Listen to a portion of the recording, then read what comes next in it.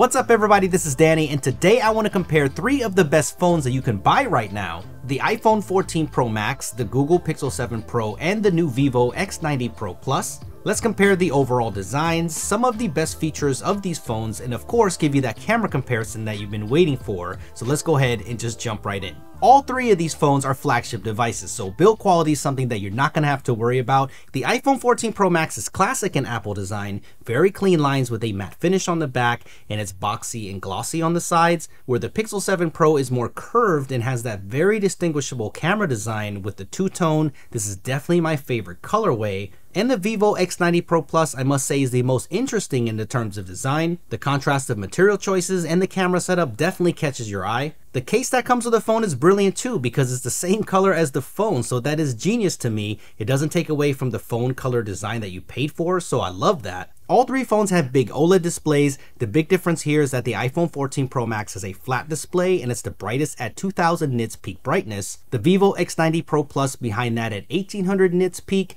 and the Pixel 7 Pro at 1500 nits peak brightness. They all look fantastic and you won't be disappointed, but I'm not the biggest fan of curved displays. The Pixel is somewhere in the middle, where the Vivo is more narrow and very curved. The curved display definitely makes the phone feel and look thinner. All of these phones look great when you're watching content, and they all have dual speaker setups, so here's a speaker test to give you an idea of how they sound.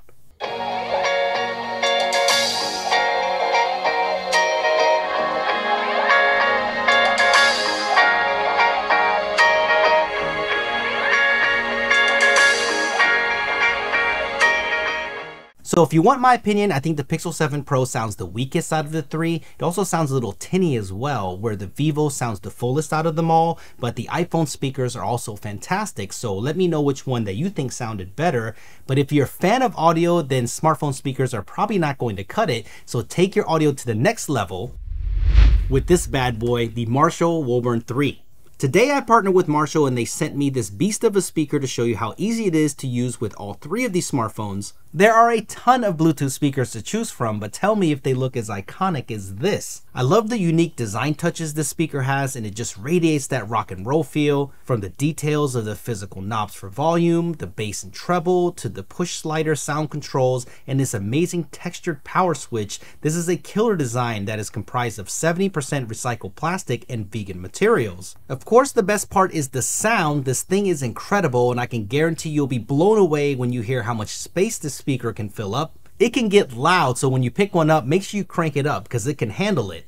The Marshall Woburn III has been re-engineered with a new 3-way driver system, and the bass from the speaker is rich and deep. Mids are usually my problems with speakers like these, but I was impressed with the clarity even at low volumes. I was taken back by how balanced this speaker is. No matter if you're listening to rock, pop, country, or even classical music, I found with a few adjustments on the equalizer, all of it sounded fantastic, so it wasn't just tuned for one type of music. Even if you're afraid of tech, don't worry, it's super easy to pair up with any phone, iOS or Android. Just download the Marshall Bluetooth app and it's ready to go in minutes, and you can also control your equalizer and volume in the app as well, so that's nice. And what's great is the speaker already has the next generation of Bluetooth built in, Bluetooth 5.2, so you'll get software updates over the air as soon as they're ready to improve sound even further, increasing range, fine-tuning audio sync, and driving down latency. If you want to take it beyond the smartphone for music playback, this has you covered. This is a versatile speaker. You have HDMI on the back to connect it to TVs if you want.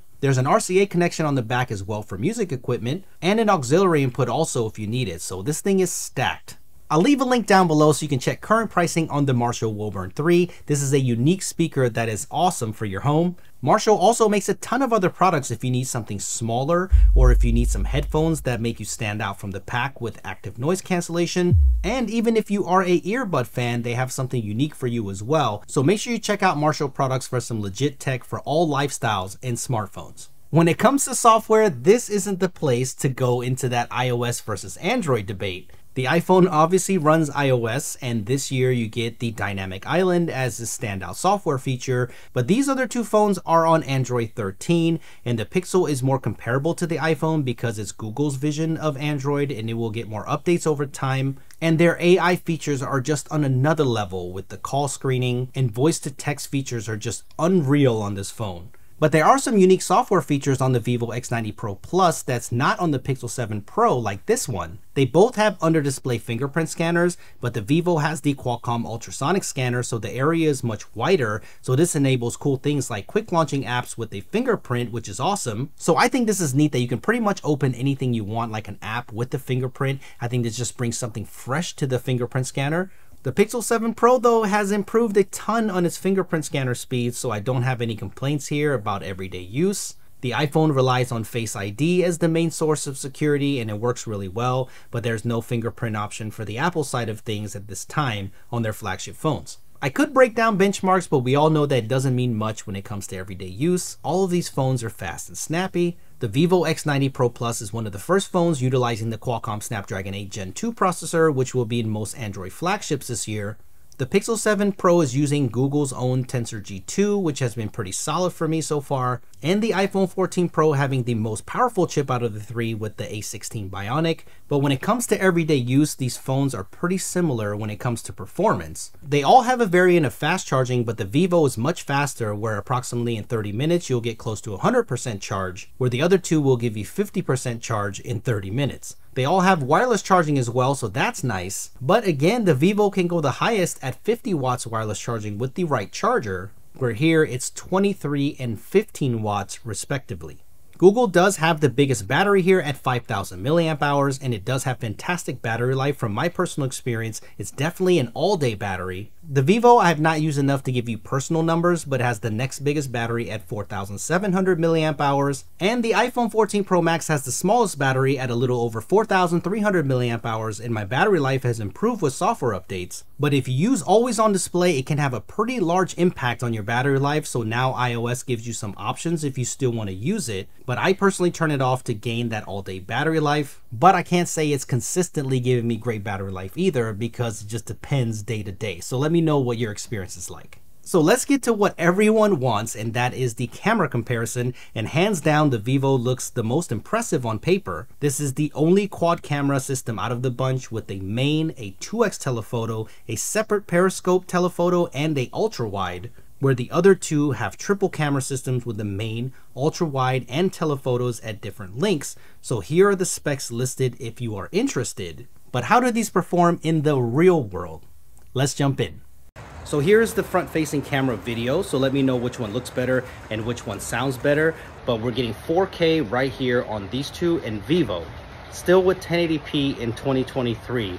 We need to definitely have a talk. We definitely need 4K on the front, and it's definitely blowing out the background. So when it comes to daytime pictures, it's going to heavily rely on personal preference. As you can see, the sky colors are totally different. In general, the Pixel and Vivo tend to create a more vivid capture, lighter on the blue sky, where the iPhone likes to create a more deep blue. The iPhone likes to lean towards more contrast, where the Vivo likes to accentuate the highlights here, like on this tree. But it really does go back and forth. All of these images have great dynamic range and details, so it's really about which style that you prefer. Like here, I can see the people loving the vibrancy of the Vivo X90 Pro Plus's shot. And even in challenging lighting directly against the sun, the Vivo does a great job of cutting those light flares out. So the Zeiss coding is working in the real world, which I love to see. The Vivo does give you the option of Zeiss natural colors, so if you like a more neutral tone, you can switch it on. I prefer this mode, so you can see that the sky is more balanced, and a lot of times this does equal more highlight brightening though, so there are downsides. The Vivo could use some tuning because in scenarios like this, the overexposure can make the details a little muddy, so I hope to see this improved in future software updates. The Vivo X90 Pro Plus does have the biggest sensor here, so you'll see more natural bokeh or depth of field. Dynamic range also goes back and forth. Sometimes you'll see the Pixel 7 Pro win in the best balance between controlling highlights and giving you great shadow detail, like here, where the Vivo just didn't hit well. But here in this arcade scenario, look at how the Vivo X90 Pro Plus is the only one with the dynamic range to keep all of the arcade machine detail intact,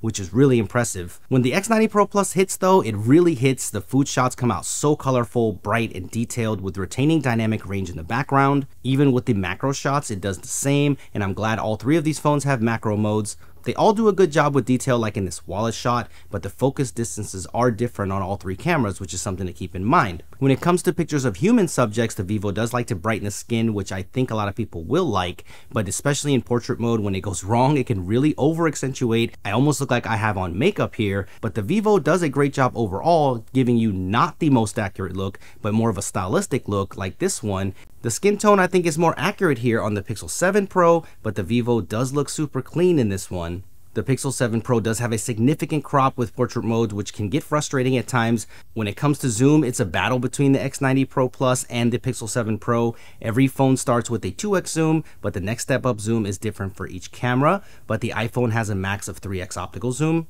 But here is a 10x zoom for each phone. They all look very usable, but for digital zoom, the iPhone isn't doing too bad. There is a 30x zoom on the Vivo and the Pixel, and I would say that the Vivo slightly edges it in this scenario, and the Vivo can also go up to 100 times zoom, and even though it doesn't look very good, the option is there. The nighttime photos is going to be a lot of the same. It will depend on what you want out of the nighttime shots. If you want the brightest and the most information, I think you will lean towards the Pixel or Vivo. I think the extra shadow detail on the Vivo single snapshots really make a lot of these scenarios more pleasing, like here, where the other two crush a lot of this detail here. It does go back and forth, and that's what makes this comparison so tough to call. Sometimes the Pixel 7 Pro creates the more balanced shot. Sometimes the Vivo's more colorful and shadow boosting combination just flat out creates the best shot like this one. It's really incredible. But then in this scenario, the iPhone's color accuracy is so nice to see, where the tree's green color tone is actually maintained, where the Vivo just picks up all of the red accents and the Pixel is somewhere in the middle.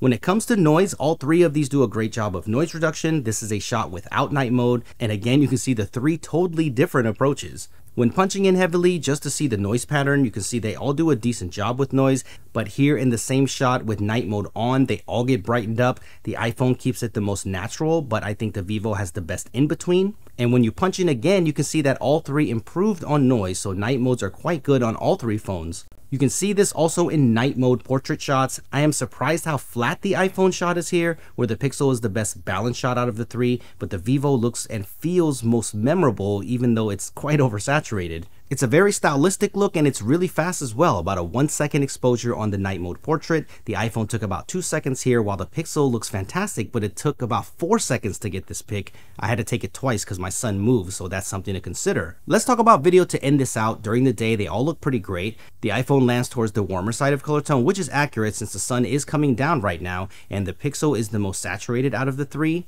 This is shot in 4K 30 frames per second, but the Vivo can shoot 8K video if you want that extra resolution. This is a challenging shot with dynamic range, but the iPhone does the best with the shadows on the dock to the highlights on the water. Stabilization is fantastic on all three phones. This is a walking shot at a normal pace, so let me know which one that you think looks better. The Vivo just looks so steady, it's almost gimbal-like. They all have an action mode or stabilization boost mode, so here is me running, and somehow the Vivo did the worst here, but the other two are rock solid, and the iPhone does have the highest quality at 2.8K versus the 1080p on the other two. I had to test out the night video because I wanted to see if there was a phone that could beat the iPhone at nighttime video, but when it comes to noise, detail, and colors, the iPhone 14 Pro Max still has the best video overall. The Pixel 7 Pro is really capturing rich colors though, so if you like that, you may lean towards the Pixel 7 Pro at night. The Pixel 7 Pro does have the most contrast and meters a little bit more aggressively here in the scenario, so I wouldn't blame you if you like it a little bit more. But overall, the iPhone is doing better with the balance of shadow detail on the crowd and reducing the noise, so let me know what you think. I had to test out the night mode HDR video on the Vivo because I thought that could enhance it, and it does. So if you look at the people, it's very impressive in bringing back the details of the crowd, but it affects frame rates heavily. You can see how choppy it is, so I hope this improves with the software update. So that about does it. All three great phones. Let me know which camera that you took it in the comment section below, and I will see you in the next one. S23 Ultra.